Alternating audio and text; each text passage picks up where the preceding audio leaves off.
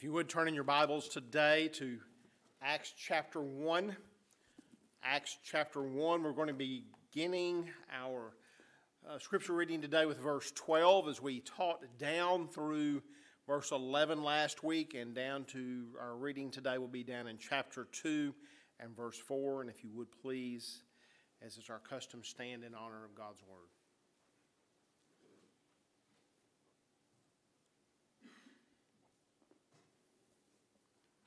Then they returned to Jerusalem from the mount called Olivet, which is near Jerusalem, a Sabbath day's journey away. And when they'd entered, they went up to the upper room where they were staying, Peter and John and James and Andrew, Philip and Thomas, Bartholomew and Matthew, James the son of Alphaeus and Simon the Zealot and Judas the son of James. All these, with one accord, were devoting themselves to prayer, together with the women and Mary, the mother of Jesus, and his brothers. In those days, Peter stood up among the brothers. The company of persons was in all about 120.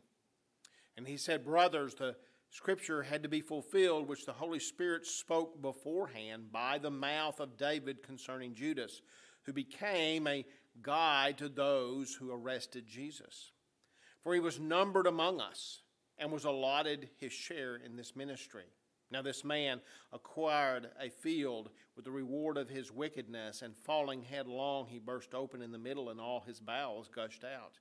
And it became known to all the inhabitants of Jerusalem, so that the field was called in their own language Akeldama, that is, field of blood. For it is written in the book of Psalms, May his camp become desolate, and let there be no one to dwell in it, and let another take his office.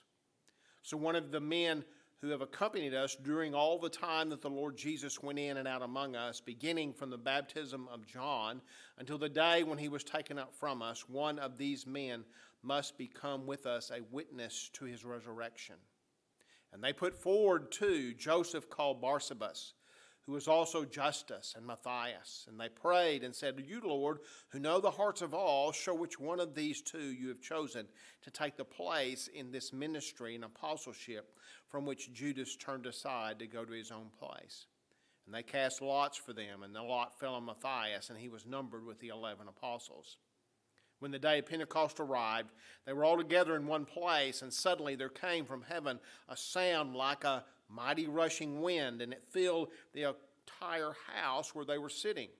And divided tongues as of fire appeared to them and rested on each one of them. And they were all filled with the Holy Spirit and began to speak in other tongues as the Spirit gave them utterance. Heavenly Father, would you empower your word today? Make the word alive to us today. In your name we pray. Amen. You may be seated. So we covered down through last week the ascension of the Lord Jesus Christ.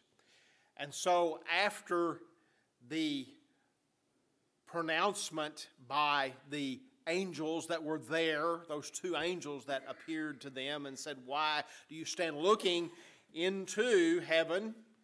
And it says, "Go back, and he will come in the same way as you saw him going to heaven." And if you remember, the instruction of the Lord Jesus Christ was for them to wait for the promise of the Father. And I kind of gave a title to the message today of Waiting, Prayer, and Expectation, and then maybe I should have put on that added and fulfillment, because we see all of those elements in this particular passage of Scripture, at least through the first chapter of Acts and these first verses of the book of chapter 2 of Acts. But they returned to Jerusalem, we were told, to wait for the coming of the Holy Spirit, as he had said, as Jesus instructed in verse 4, to wait for him.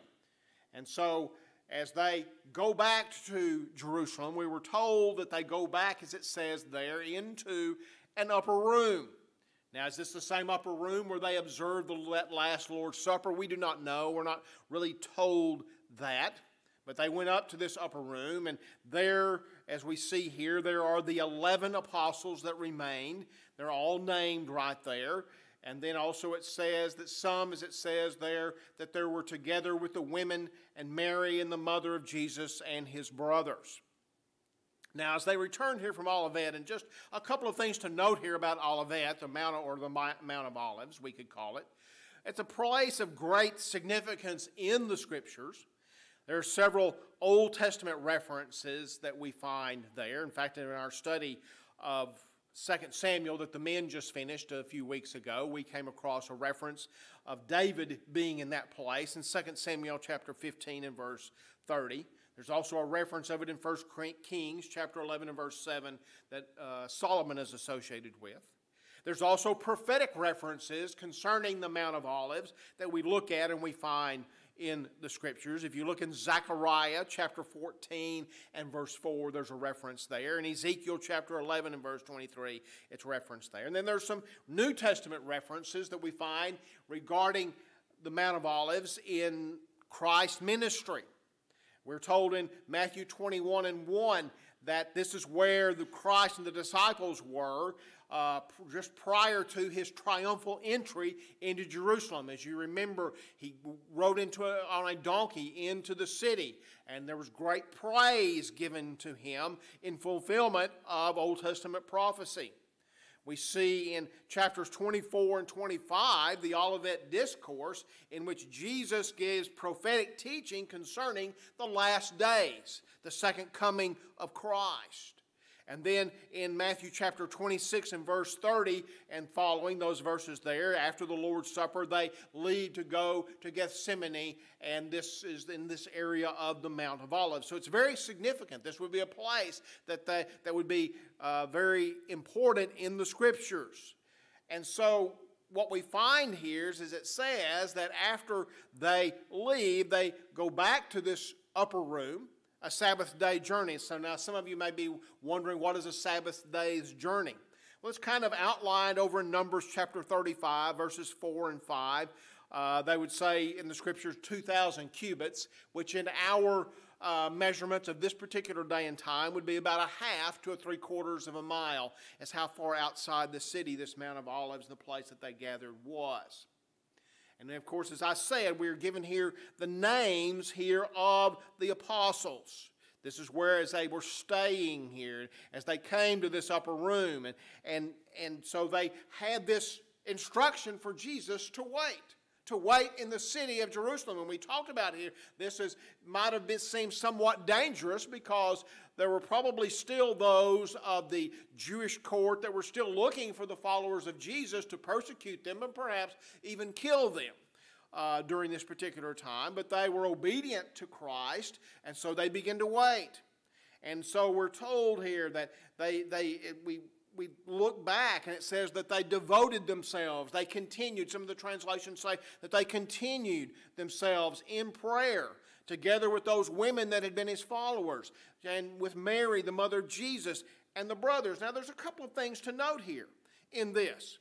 As before, when Jesus had asked them to come and pray with him when he was in agony in the Garden of Gethsemane and they grew weary and they fell asleep, they could not stay awake. Now they are invigorated. Now, if you remember back in John chapter 20 and verses 22 and 23, it says that Jesus breathed upon them basically the Holy Spirit. And so there seems to have been some empowering that Jesus had already given to the apostles prior to the coming, the anointing of the Holy Spirit upon the church. But there was this spiritual energy that they had now. And so they weren't weary. They weren't too weary to pray now. They devoted themselves to that. And so this word here means to continue, to endure, to remain, to have steadfastness. And this is one of the things that is difficult, and we've talked about this before. This is one of the disciplines of the Christian life, is the discipline of prayer. And we see it in the early church. We're going to talk about some of that. But we see it in the early church that this continuing in prayer, the people of God. And so they didn't just wait, as I said before, they didn't just sit around waiting for the promise of the Father to come, but they prayed. They sought God's face. They sought heaven, the empowering of heaven to come down upon them. And so they prayed, even though this was promised, even this was the foreordained promise of the Lord Jesus Christ that he had promised in John 14 and 15 and 16 that we looked at some time ago. Even though they knew that Christ had promised this, they still continued to pray. And so we're given promises in the Word of God. We're given promises of God's blessing in the Word of God, but that doesn't mean we just sit around, but it means that we use the means that God has given us. We need to get about busy as God's people. The church needs to be in prayer, in constant and in vigilant prayer. This is what I've said before. This is one of the difficulties in the church is getting people to pray, to come together to pray, to seek God's face. Because in honesty, it is a wearisome task sometimes. It is difficult. And yet in the meantime, when we wait upon the power of God, we wait upon salvation and those that we have prayed for. But while we're waiting, we're praying. We're not doing nothing, we're praying. And we're seeking God's face, and we see that in the early church. If you go later over there in Acts chapter 2, and there in verse 42, and I talk about these basically as the earmarks of the early New Testament church. They first devoted themselves to the apostles' teaching, then to the fellowship, to the breaking of bread, and the prayers. They continued in prayer. They sought God's face. They recognized the necessity of going to the throne of God to see the moving of the power of God. And I think that's one of the reasons why we don't see more moves of God than we do in our day and time. Because people are too busy for prayer. Or they're too weary to pray. We're wearied with many other things. And, I just don't have time for it. I don't have the energy for it. But if we are missing out on the blessing of God, I think, when we do not do that. When we do not seek God's face. You look over in chapter 4 of Acts, and there in verse 31, and it speaks there that when they had prayed, the place in which they were gathered together was shaken, and they were all filled with the Holy Spirit and continued to speak the word of God with boldness. We talked somewhat, there was a mention this morning about deacons and some of the qualifications there. Well, if we go over to Acts chapter 6, where we see really the institution of that, of what we call the deaconhood, we would say, there it says that as the 12 were summoned to take care of some of the needs of some of the widows there, it said it is not right that we should give up preaching the word of God to serve tables. Therefore, brothers, pick out from among you 7 men of good repute, full of the Spirit and of wisdom, whom we will appoint to this duty, but we will devote ourselves, what? To prayer and to the ministry of the word.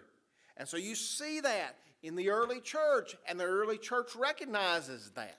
The apostles recognized that. The great apostle Paul saw the necessity of prayer within the church. You look in chapter 12 of Romans, and there in verse 12, he says, rejoice in hope, be patient in tribulation, be constant in prayer.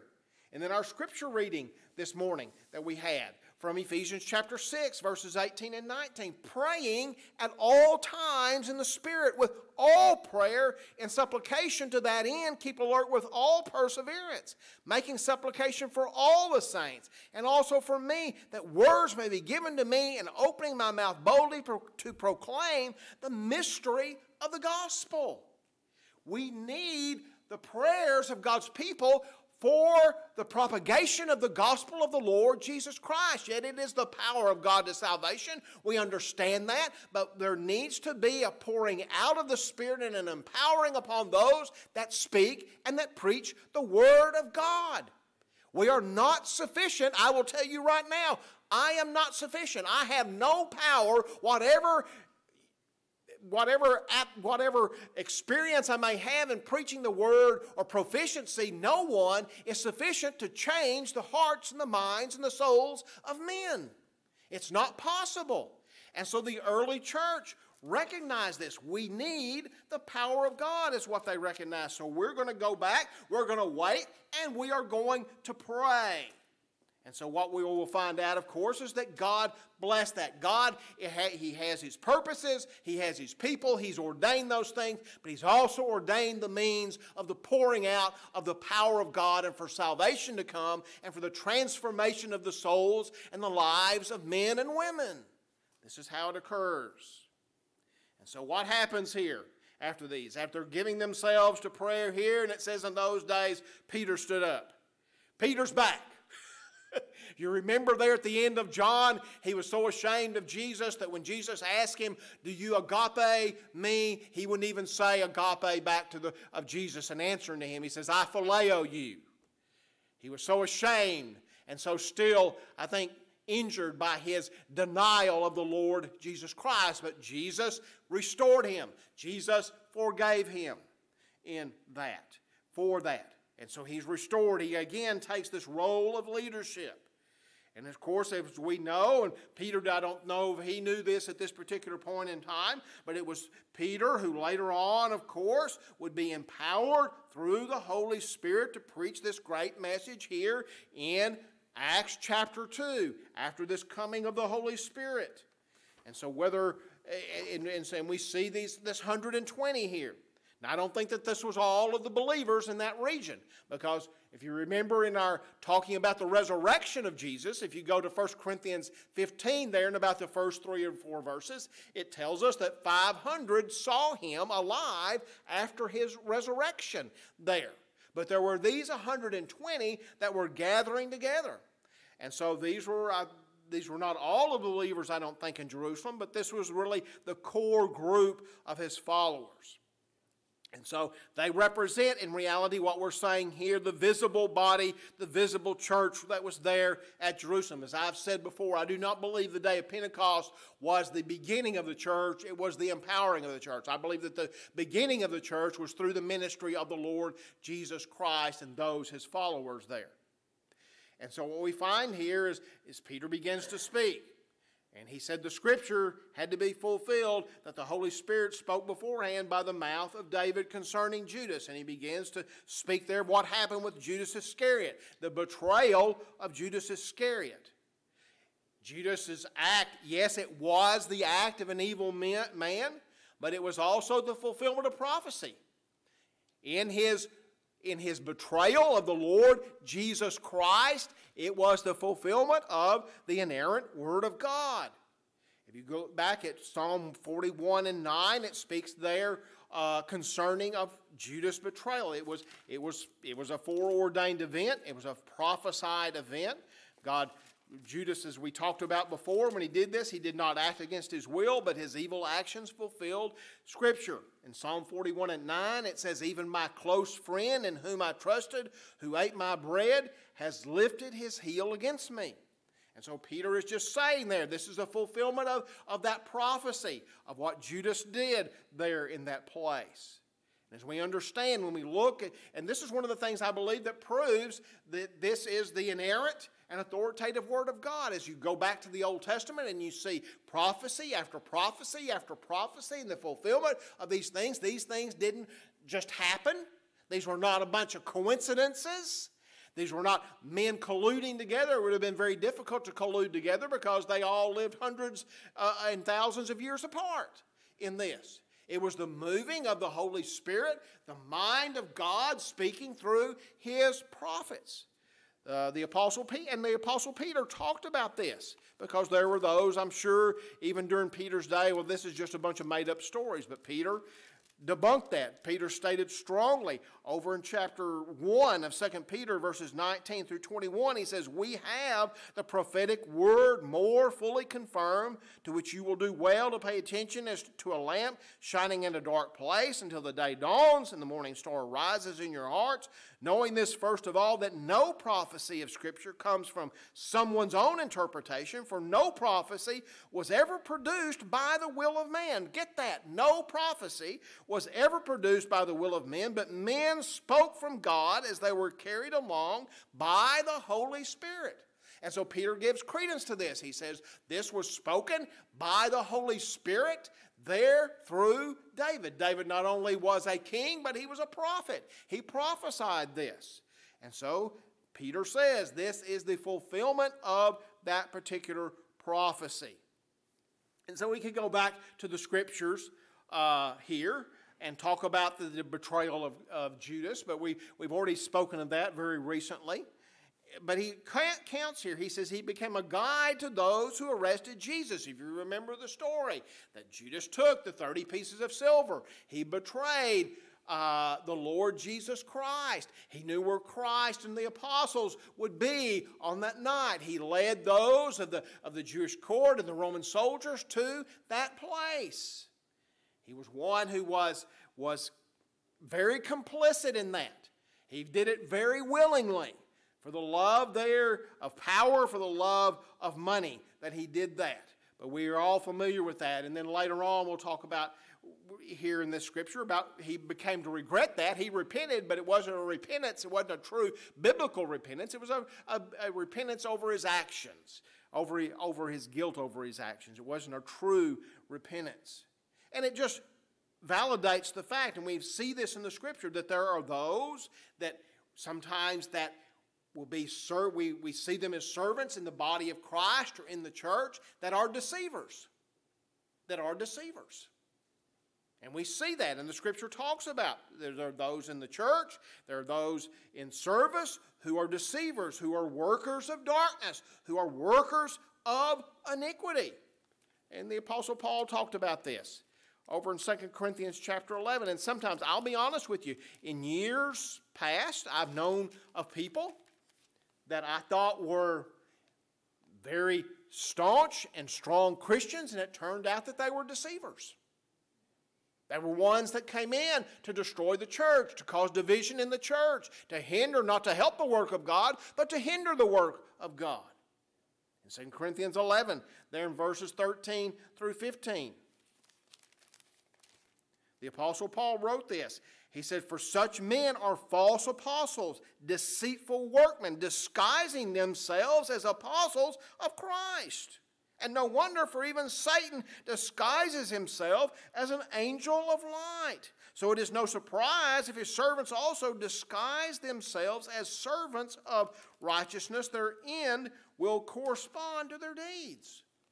There are those that come within the church sometimes, and this is how I believe that Satan does his work to try to destroy the church, is to put in false teachers, false professors that may speak and may use the same kind of language that you and I do concerning the doctrines of the Word of God, but inside they are full of darkness, and at their heart is the desire of the flesh, and the desire not for the gain of the church and the growth of the church, but for their own gain, and basically in the end to destroy the church. And we see this, and we see it. There are many false teachers. And if you get over into 1 John, as I've done some study concerning the second coming, because that's what I'm teaching in Sunday schools, is that Antichrist, the spirit of Antichrist was already present within the church, John said. He could spot it. And so we see that even in our day.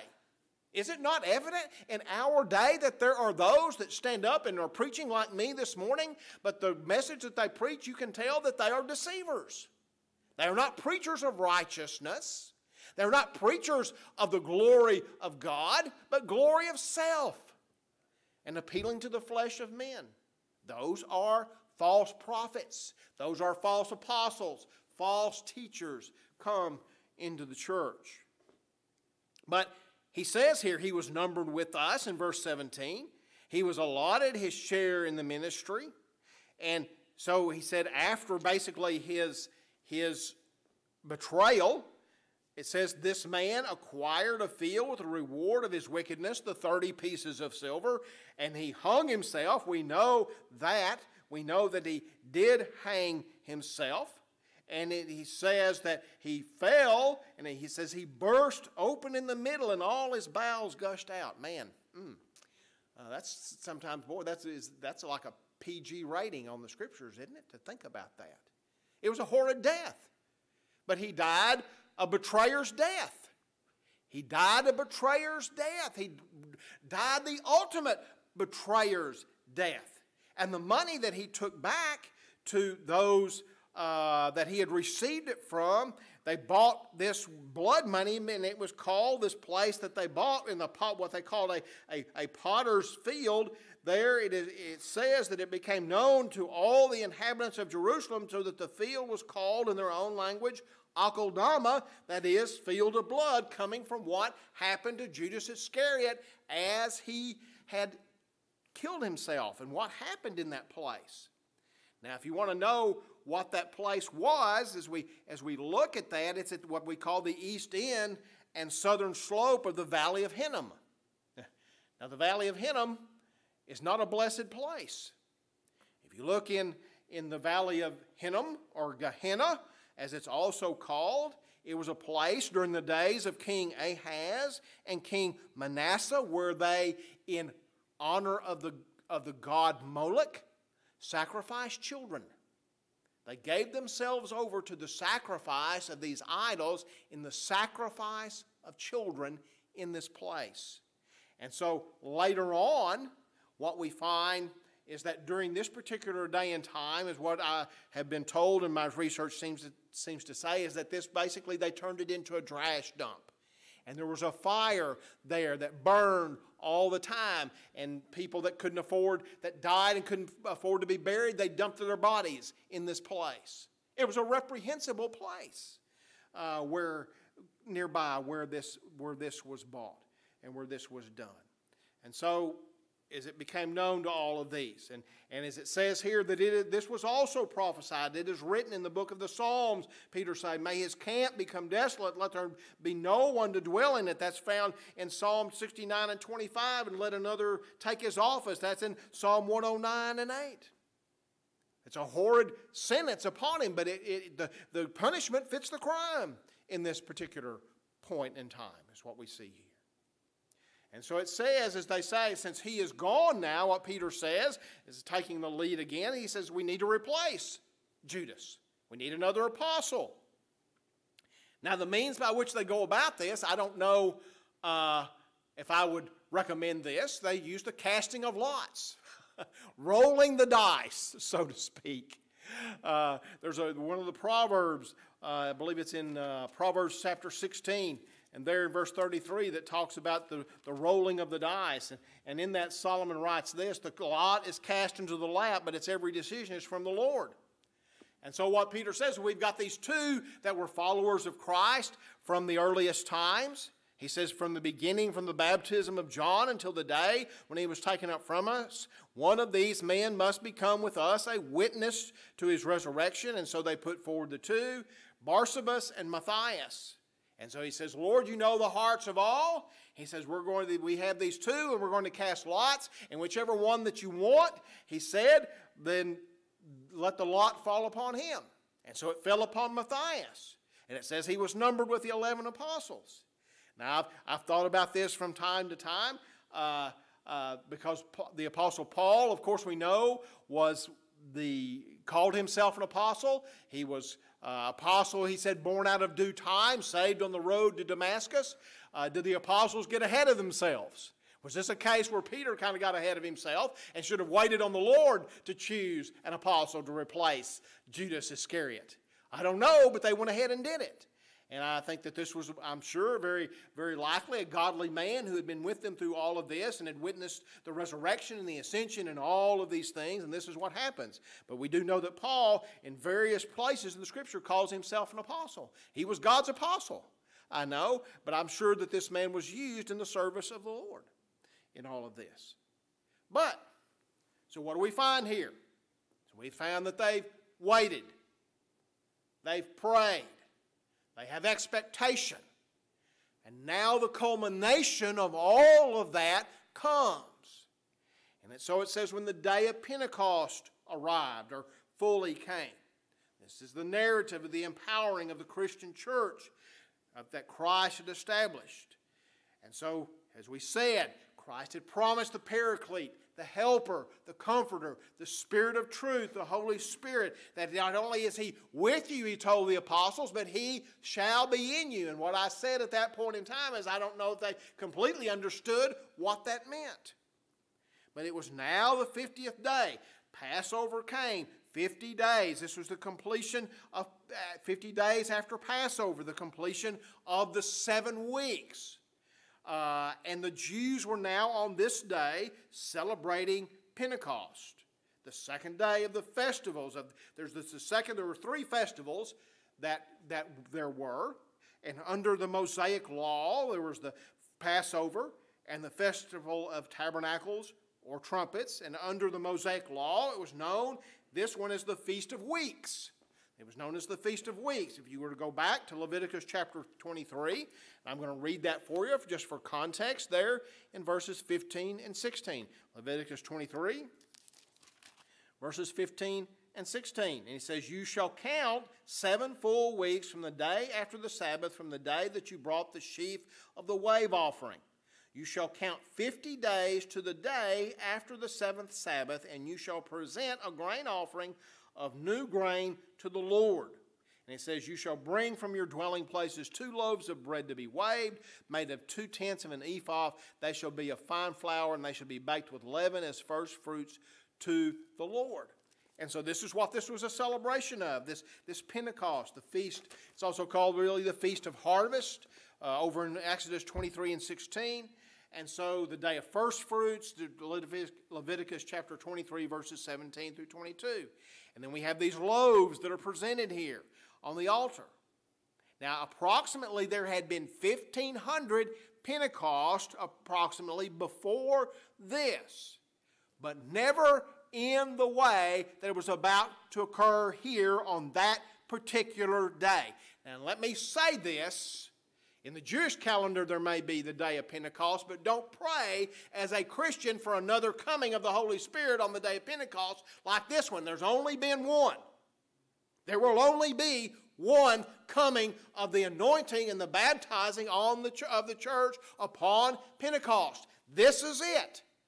There's not a second Pentecost. There's not a second blessing. Let me state that clearly. There is not a second blessing. There's the first blessing. Because God gave all of it on this day. He poured out His power upon this day. Now some have asked, why was it on this day that the Holy Spirit would baptize and empower the church? Well, for one thing, is when God said so. It was in the sovereign power and determination of God. He had appointed that. But some have speculated about some things. First of all, they've said, well, perhaps it's because the completion of the 7 weeks typifies the full completion of the finished work of the Lord Jesus Christ in our atonement. So, and that perhaps that typified the end of the law, the end of the old covenant, and the beginning of a new dispensation or the beginning of the new covenant. Also, by Jewish tradition, it was recounted that the law was given to Moses on Mount Sinai on this particular day. And so that this also typified the mark of the end of the old dispensation and the beginning of the new dispensation. Some look at the harvest itself in Leviticus 23 and 22, where it talks about when you go out and you reap, that you leave the edges there for the stranger and the sojourner, which would perhaps some say speak now that the harvest, the giving of God and the fruits of salvation are not just for the Jews, but they are also for the sojourner and the stranger, who would be us, Gentiles. And those things are spoken of, and there seems to be some credence to that given by the Apostle Paul when he talks about over in Ephesians the middle wall of partition being broken down for us, and now that we are included in the promises of the grace of God in the new covenant as the children of God. And so that the blessings of God are no longer reserved just for the children of Israel, the ethnic children of Israel, but are for Gentiles as well. And then some have said that the offering of the loaves typifies that one loaf speaks of the Jews and one loaf speaks of the Gentiles. Perhaps that speaks again there of this bringing in of the new covenant. But needless to say, this was when the Lord said that it is going to come. And so Christ's sacrifice is about to be spoken of here. And it says, as it says here, when the day of Pentecost arrived, they were all in one place. And, you know, the Scripture speaks of, Christ speaks, when the day of Pentecost was fully come, the Scriptures talk about here. When it arrived, when it was fully come is really probably a better translation, when it had been filled completely. And it was not, as we know, it was in the third hour of the day. It was about 9 a.m.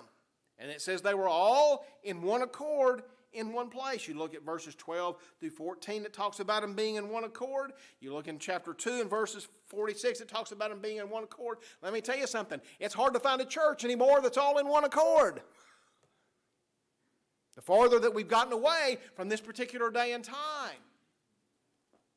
One of the things that we pray for and that we desire as a church is to be in one accord, to be in unity, one with another. And this is what they were doing. They were in one accord. And this is the unity of the body through the Spirit of God and the love of God. When a church is filled with the Spirit of God, we're not going to have, like I said, we're not going to have another Pentecost, but when a church is filled with the Spirit of God and the love of God, there is unity. Every man's not looking out for what he can get out of the church. He's looking out for the glory of God, for the glory of Christ, and for the needs of others. He puts every man, as Paul said there, as he talked about in Philippians 2, put your own interest above everybody else. And when there is the filling of the Spirit in the church of God, and there's the love of Christ abounding, you're going to have one accord. You're going to have that. And this is what they were. They were in one accord. They were praying together. They were seeking God in this place. And it says, suddenly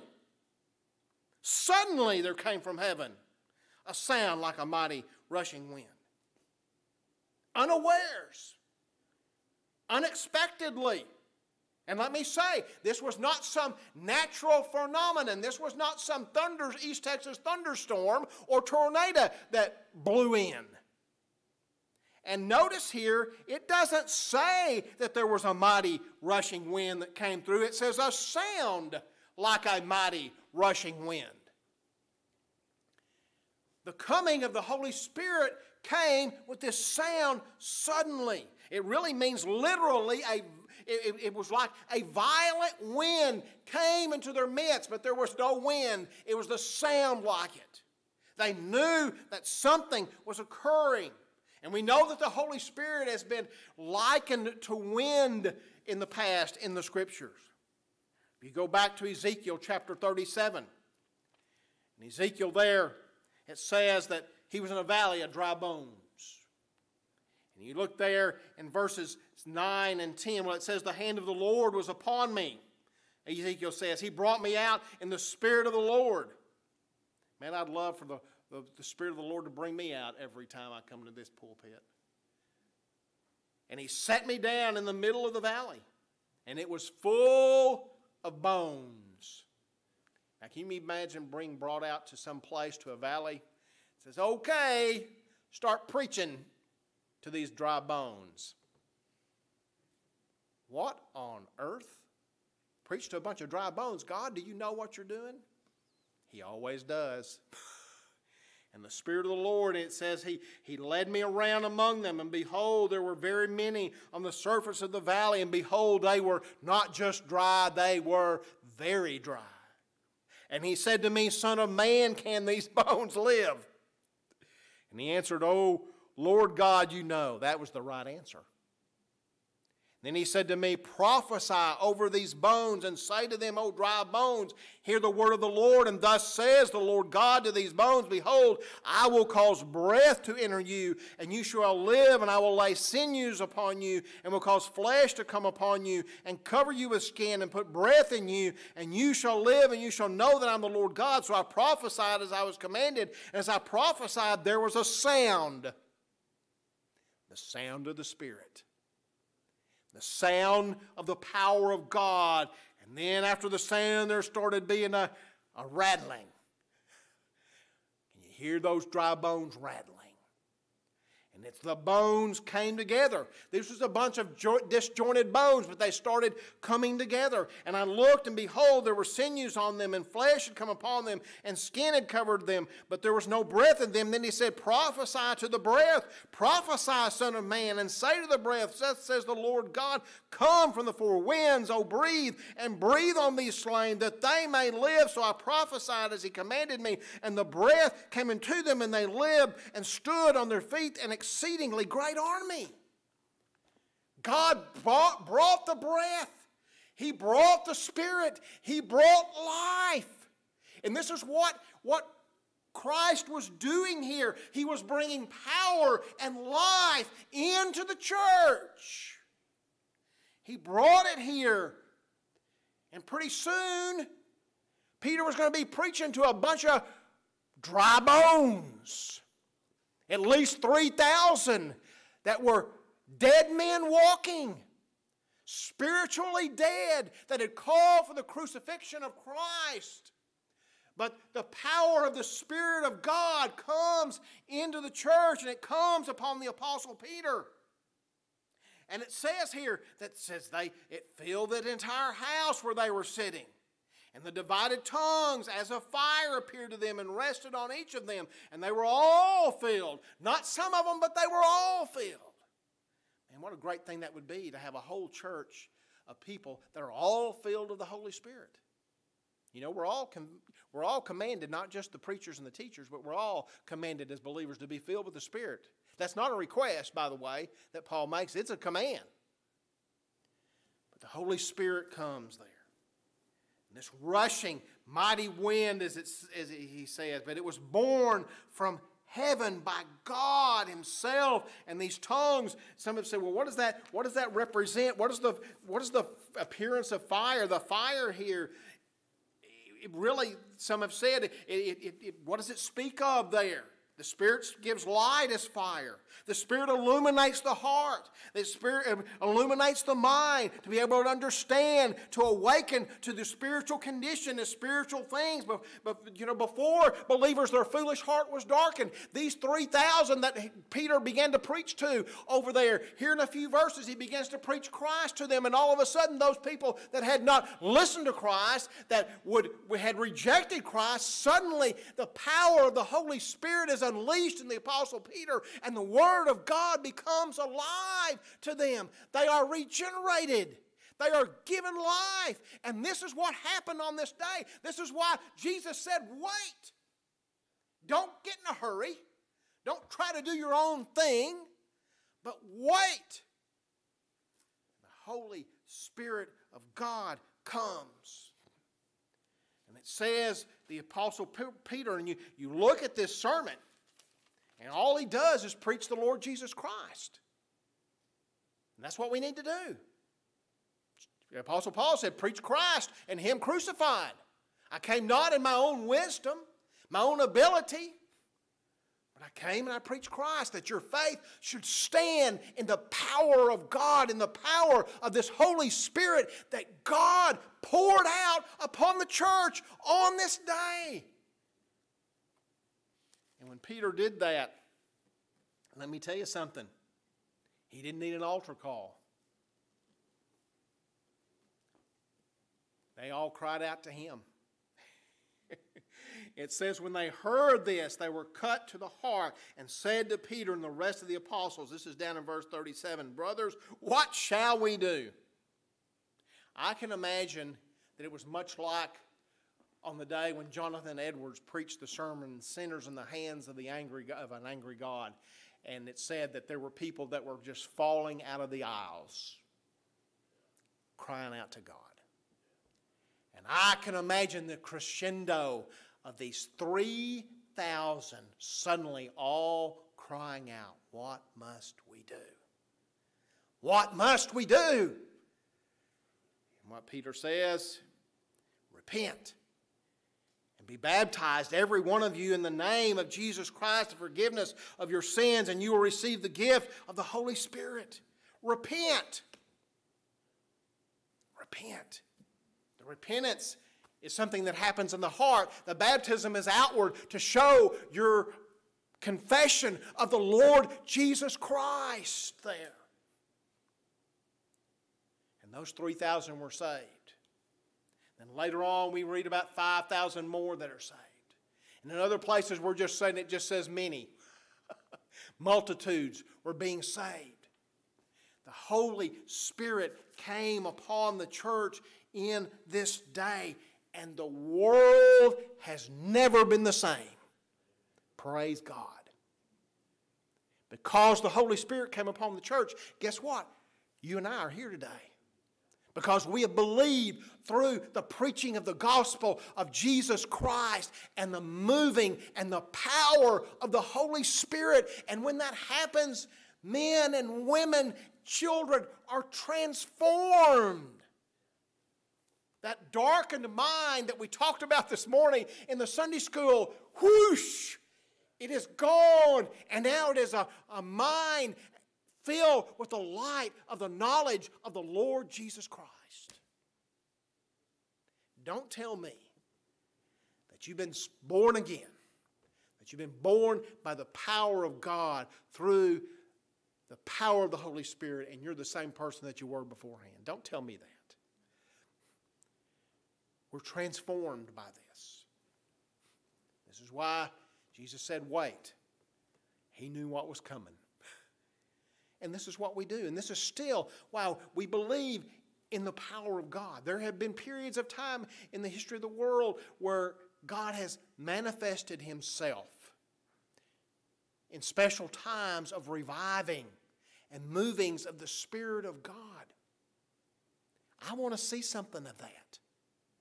I want to see something of that in Faith Baptist Church. I want to see something of that in Longview, Texas, and if God wills, beyond that.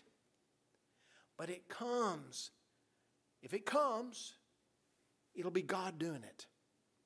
And I believe if it comes, I believe also in the human instrumentation, the human part of this, that it comes because God's people get burdened about it and they start praying with one accord in the church, asking God, God, may your power fall upon me. May it fall upon those that preach your word. And may we see the salvation of souls and the transformation of lives and the transformation of the church. That's what the moving of God is all about. The glory of God, the salvation of souls, living lives that glorify Him. As the Scripture says, to God be glory in the church. And that's what we desire. That's what we want, is for God to be glorified in our midst and to see a moving of the Spirit of God here. May we pray. Heavenly Father, we thank you again for the power of your word. We thank you again, Father, for the moving of the Spirit of God. We pray that we might see great manifestations of this. Lord, help us to be diligent and to be in one accord in seeking this, that your name may be glorified in the earth. In your holy name we pray.